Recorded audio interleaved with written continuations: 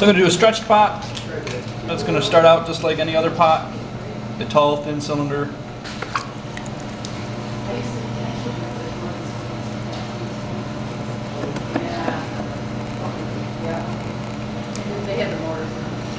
going to make sure it's even.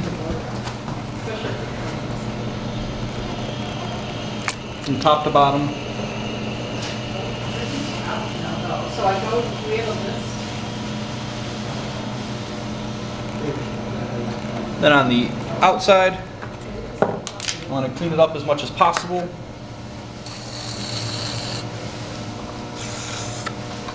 Same thing on the inside, so that when I apply the slip and go to stretch it out, the crackles will be even. It won't break on the ribs. And on the inside, if you've got an inside that's not smooth either, when you stretch it out, the parts that are high and raised will push out more than the parts that aren't, or the parts that aren't. Then I'm going to slip it.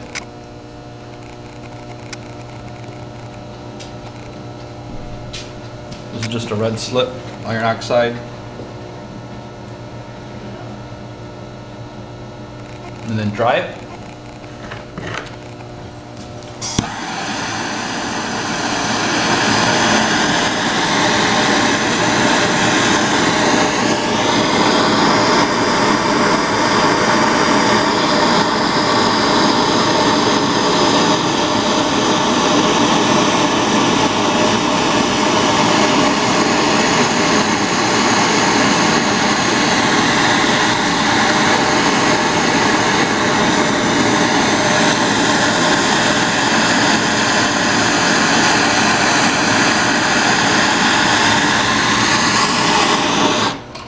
The drier it is, the deeper the cracks will be. The deeper the cracks is, the more potential you have of it breaking. So I go down and I test it by pushing out a little bit. If it starts to crack, I can continue. If it's cracking a little bit, I'm going to give it a little more heat.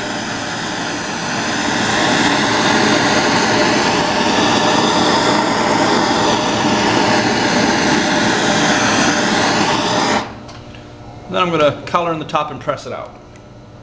I want to make sure I don't get too much water, that it runs down the piece, because it'll mess up the way it works. Now on the inside, I'm going to start pressing out with a rib.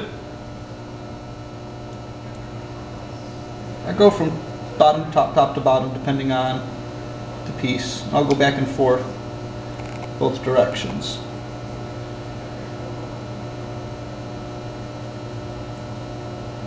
So what I'm looking for is it starting to split like this.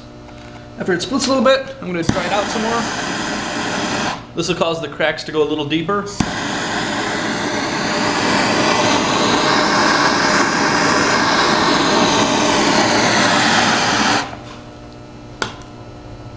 The further you press it out, the bigger the cracks get.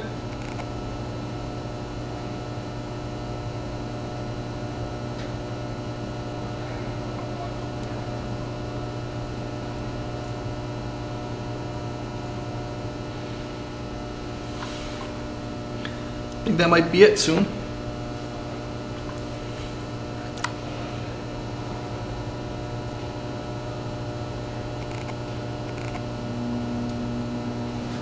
I'm going to go back. Now when I wet this edge, I want to make sure I wet it really carefully. I don't want to get water all the way down the surface of it. So I might actually get slip rather than water.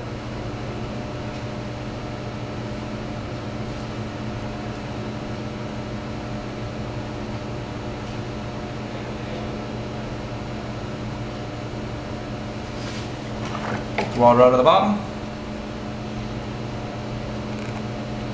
And that's the pot.